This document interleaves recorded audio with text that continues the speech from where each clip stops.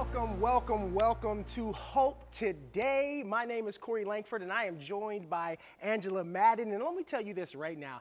If you are seeing this right now, God is not done with you. He says his mercies are new every morning. Every day his mercies are new, and he's not done with you. And it's a special day. Happy Valentine's Day and Ash Wednesday. What a combination. Yes, it's all about love. It's about the one who is love, and I'm excited to celebrate it with you. I am excited as well. It is a beautiful love day, and let me tell you, I know everybody's not excited about Valentine's Day all the time. If you feel like, I don't have anybody special in my life, or I wish I had someone, and some people avoid social media altogether. I don't want to see all the love, and other people might have pressure to say, I didn't come up with anything, I didn't think about anything. But let me tell you this right now. Love doesn't have to be limited to one day. It shouldn't be limited to one day.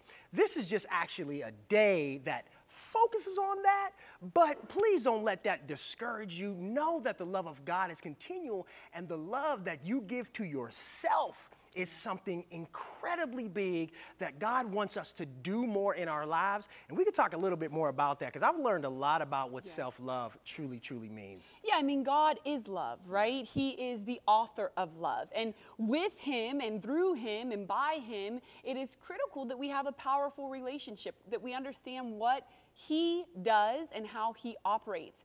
And to have that, we pray. You know, we all know we need to pray. We even know the effectiveness of prayer. But why is it so hard to bring ourselves to pray at times? Why is it that when life throws us pain, prayer is often the first thing to go? Well, today we will sit down with author Erin H to discuss how she has found faith, comfort, and hope through prayer, and how we can too. You know, Corey, you're talking about love. It's Valentine's Day, the beginning of the Lent season, and our heart and our aim and our attention is focused on the one who is love. I think that prayer is the means by which we recognize who he is and who he is in me.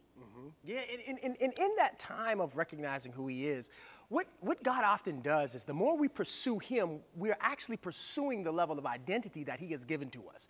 Meaning that areas of us are locked up in God. Yeah. So when we pursue after God, we're really getting a greater view of how he sees us. Because I'm going to tell you something about love since we're talking about it. Relationships will give you so many identities that God did not intend for you, especially when you get into the wrong relationship. And then you start to feel that you're not beautiful, you're not lovely, you're not worthy. And this sometimes translates into our relationship with God. So when God is asking you to do something, or God is saying you are this, you're always thinking how you felt about that relationship. So we're going to put a stop to that and let God give us an identity. Listen, right now we're going to play a game called Stump the Host.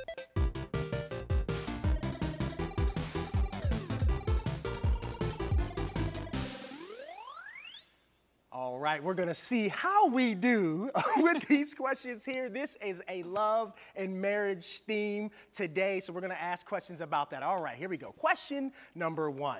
Who was commanded by an angel to marry a specific woman? Well, now, you know, you think of Mary, right? You think of Joseph. Right. But I also think of Hosea.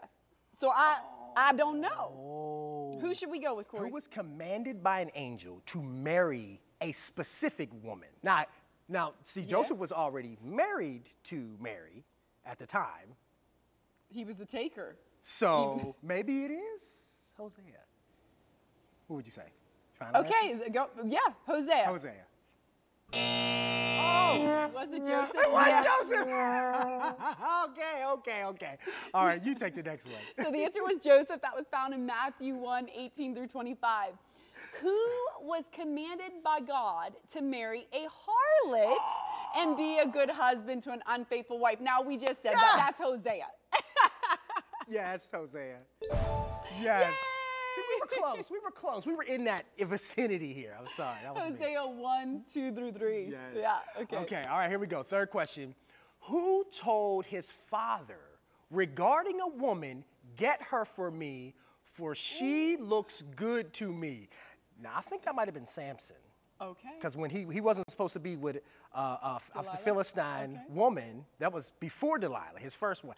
I think it might have been Samson. Okay. But what do you think? Let's go with it. Okay. Okay. Oh, we in here. Samson is the answer. That is Judges 14, 1 through 3. Had to redeem myself real Yeah, quick. I mean, we messed up Joseph. I mean, how are you going to mess up Joseph? I'm sorry. It's all good. Grace and mercy is here. Yes. Oh, listen, prayer is a conversation with God, a means of connecting our heart with His. But why do we often struggle to connect? How do we grow in faith? And is God still faithful when life doesn't go as planned? Author Erin H set out to help you and me not only see the importance of prayer, but to turn it into delight. In her new book, Everyday Prayers for Faith, Finding Confidence in God No Matter What, Erin takes us on a beautiful 30-day journey to trusting God more and joins us now. Erin, welcome to Hope Today. Thank you so much, Angela and Corey, for having me. I'm so glad to be here. We're glad to have you on this Valentine's. I hope you got some of those trivia questions right with us. Well, I'll say the first one stumped me too. I was like, oh, that's Hosea. I said the same thing. But I'm also super impressed with Corey's knowledge because I was thinking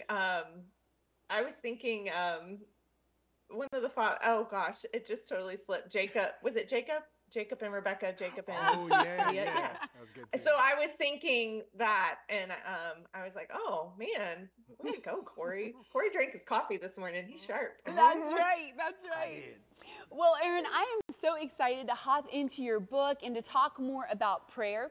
I understand that your book is actually one of the installments of the Million Moms Prayer series, or Million Praying Moms series. Tell us what exactly this Million Praying Moms is and what do you all do? Yeah, Million Praying Moms was founded by Brooke McLaughlin, and it's a ministry that helps moms know how to pray scripture for their kids. And one of Brooke's passions is having these prayer journals, and it's just been a sweet thing to see them just really kind of take off to really catch the attention of moms. And so the first one was Everyday Prayers for Joy. There was Everyday Prayers for the school year, and then Peace and Patience. I was really glad Patience was already done. I was like, I don't want to write that book. And so when I was approached about writing the next installment of this series, it's kind of going through the fruit of the Spirit and praying around those fruits that we find in Galatians. And so but faith has just been very personal to me and to my story. And so I was just really thankful to be able to kind of speak to that topic and how we pray around the idea of faith and God's faithfulness. Well, I'm going to be joining this Million Praying Moms thing because I am a mother and I know the effectiveness and need of prayer.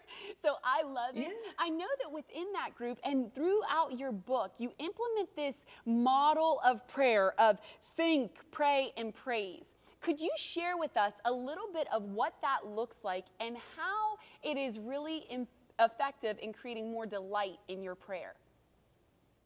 I think this is actually one of the reasons why I love these prayer journals. So I am a inductive Bible teacher that's my ministry. I have a ministry called Feasting on Truth, and I teach inductive Bible study.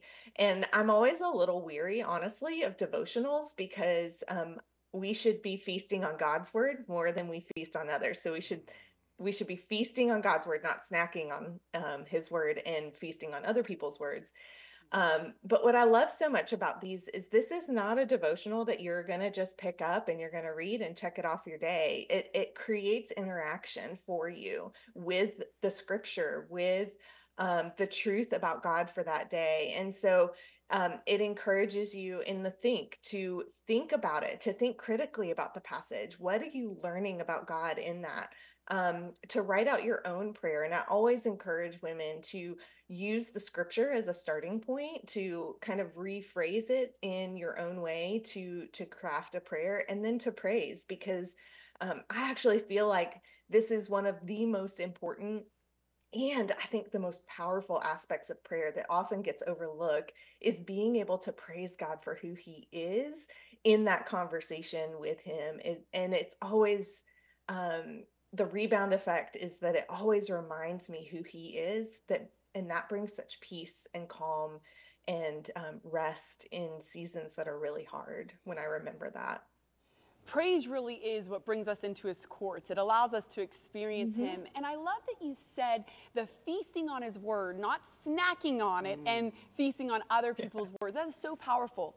In your book, you actually have a scripture that I would consider as like the anchor scripture. And it comes from 2 Corinthians 1:19 through 20. It says, Jesus Christ is the Son of God, and he is the one whom Timothy, Silas, and I have preached to you. And he has never been both a yes and a no. He has always been and always will be for us a resounding yes. For all of God's promises find their yes of fulfillment in him. And as his yes and our men ascend to God, and we bring him glory. Could you take just a moment to break down this scripture for us and the significance of it for your life and in your book? I think one of the things that I've just kind of seen over the time, and I've seen in my own life, is that we just think we either don't know what God's promises are, or we don't understand. We ask God to fulfill a promise to us, or we say, in your word, you say this. Well, his promises are all yes and amen in Jesus. And that's what this verse is really saying, is that those promises are ours. My grandmother, who actually just passed away last week, part of her legacy is her recognition. She said she came to a point in her life. She had actually been gifted an inheritance from her father, who died when she was 2. She was the last living heir, and she was a young mom, and found out that she had an inheritance she didn't know about, and she just had to claim it. And she was vacuuming one day, and she tells this story with such clarity. She said she had to sit down because she almost heard an audible voice like, so are my promises. They're there. They're yours. You've done nothing to earn them, but all you have to do is claim them. And she always called them her gold nuggets, which comes out of the 2 Peter verse that talks about how that they are, they're a treasure, that they are worth of great value, his promises. And so knowing his promises, like, they are a yes in Christ, but we have to know what they are so that we can claim them. I love that, to claim, to lay hold. It's yes and amen. And whenever we talk about this, Erin, my mind instantly goes to those who are struggling, right? It doesn't always look like a yes and amen to his promises. It looks like contrary of that. It looks like I'm declaring the promise, I'm claiming it, but I'm not seeing the fulfillment of it. I know you and your family have gone through some recent health struggles. Could you share with us some of those questions that popped up in your heart and how you were able to personally address them through prayer? It's a huge part of my story of faith. I grew up in a Christian home, went to Christian school, always involved in church, and I always felt like I was able to I always say, positivity my way out of hard situations. And then about 7, 8 years ago, my husband was diagnosed with an autoimmune disease. And we spent 2 years really trying to find the right treatment for him that would get him back on his feet. And it was a really hard season. It was the first time I really came to God's word and said, okay, I think I've misunderstood something about your faithfulness here.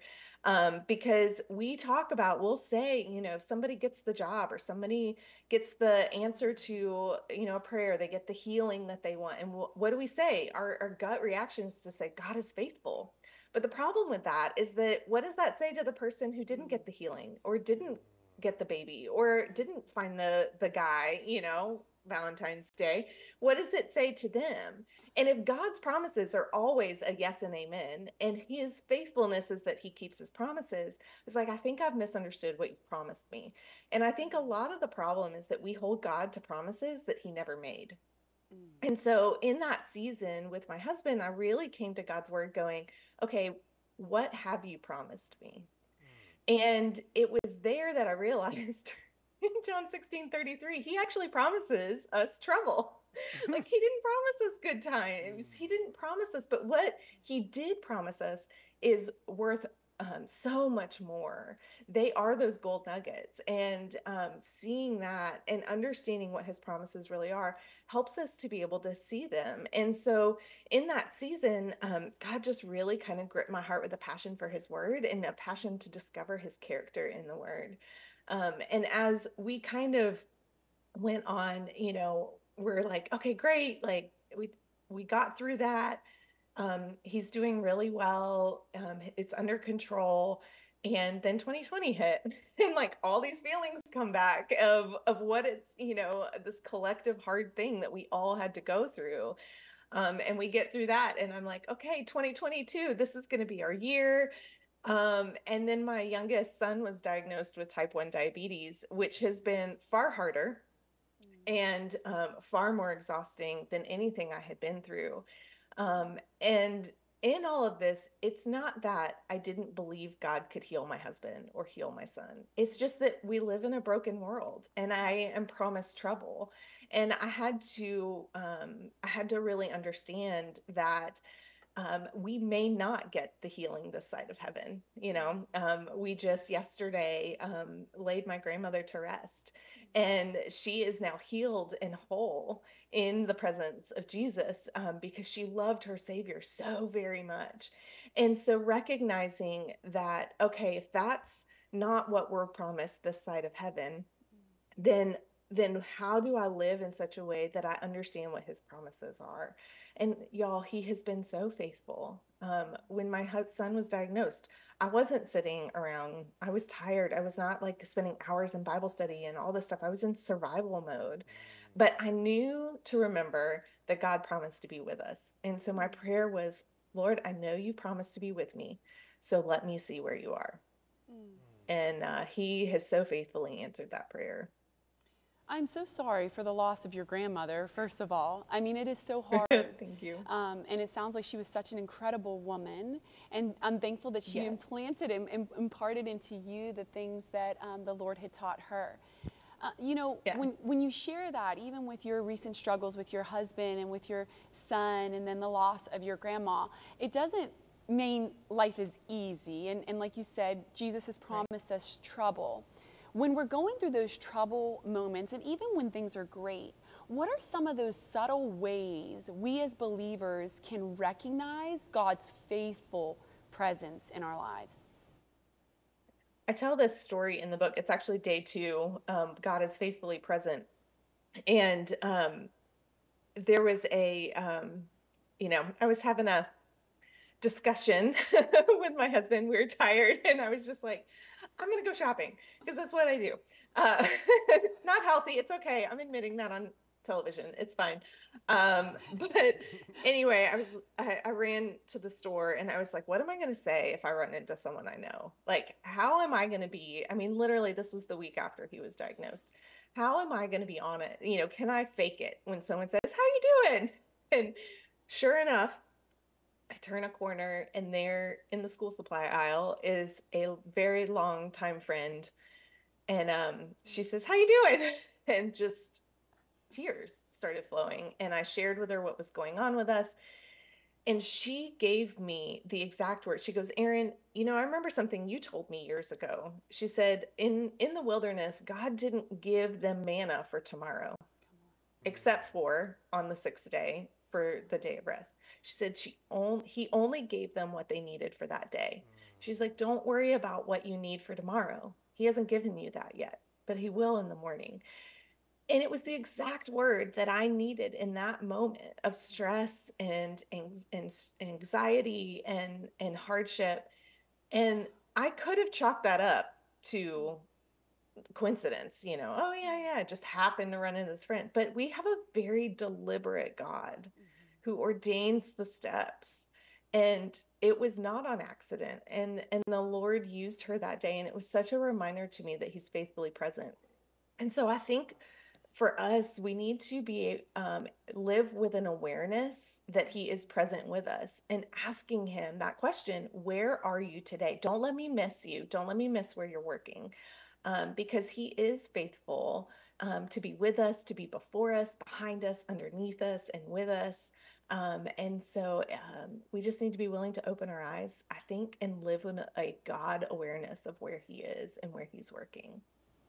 I love the idea of a God awareness because he truly is our present help in a time of trouble. Erin, would you just take a moment and look into the camera and minister and pray to that one who might be where you were, on the verge of tears, feeling like, God, where are you in the moment?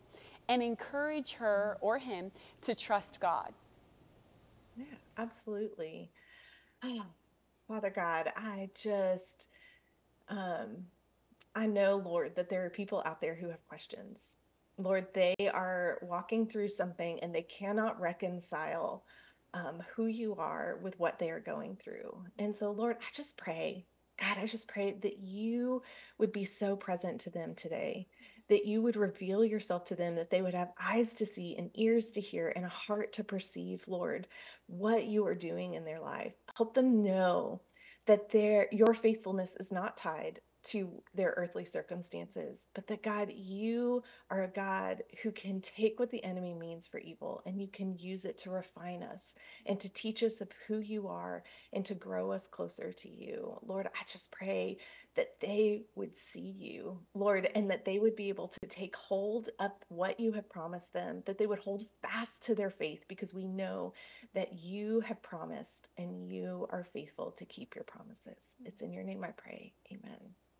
Amen. Erin, thank you so much for your ministry, and thank you so much for this beautiful book and being with us today.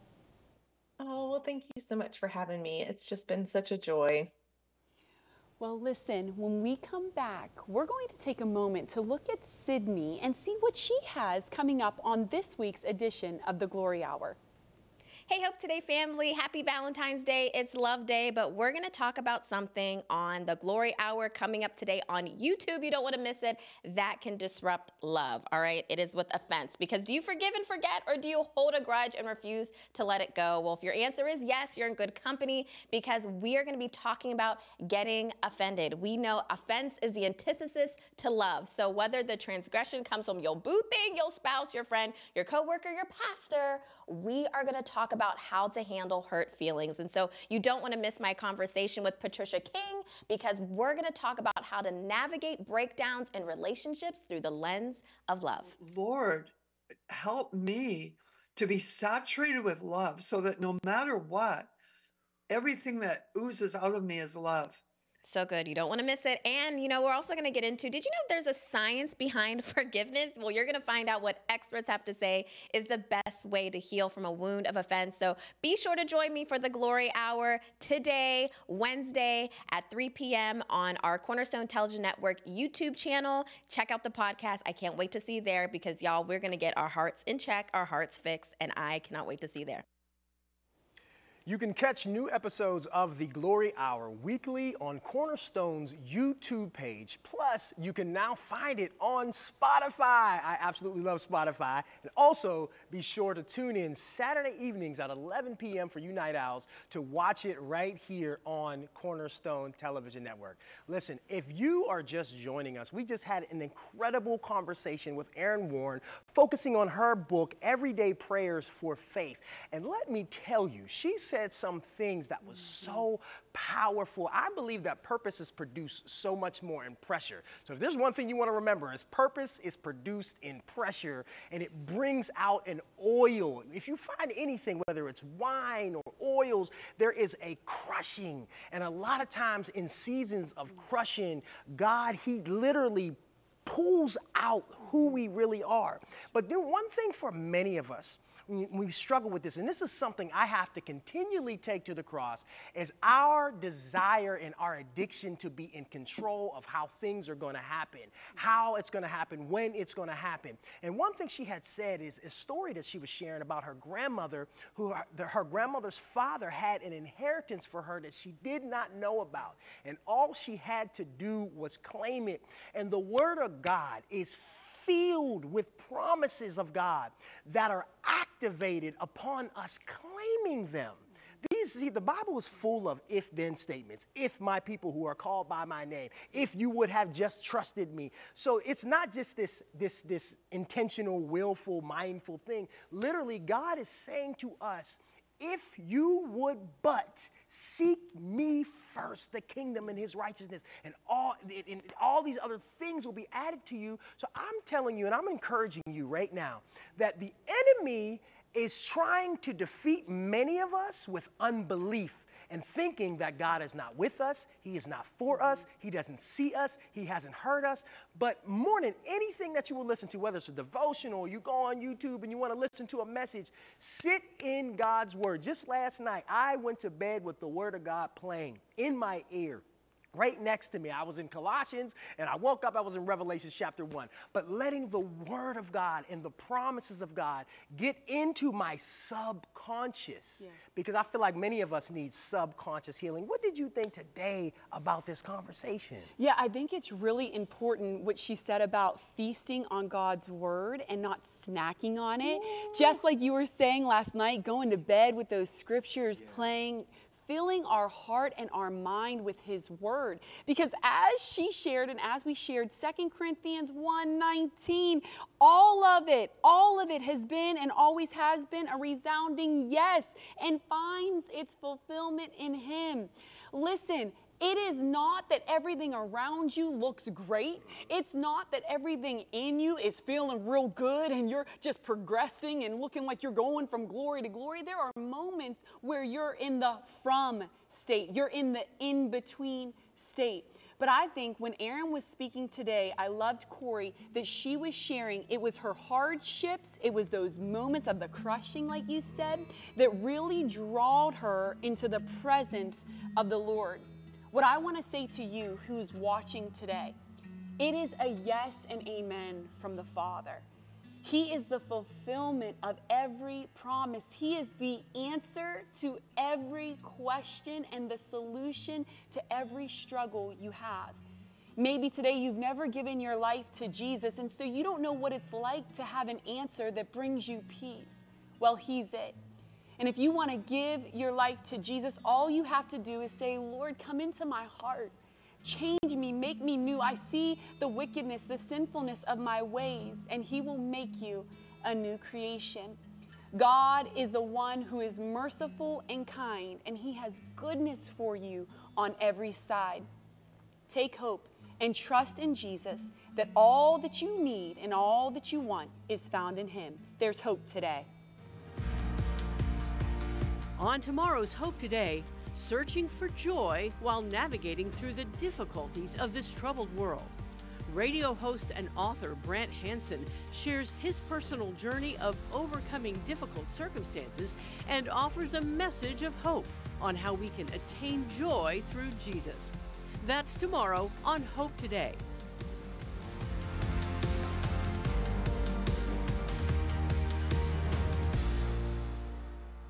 Cornerstone Television wishes to thank all our faithful viewers whose consistent prayers and financial support have made this program possible.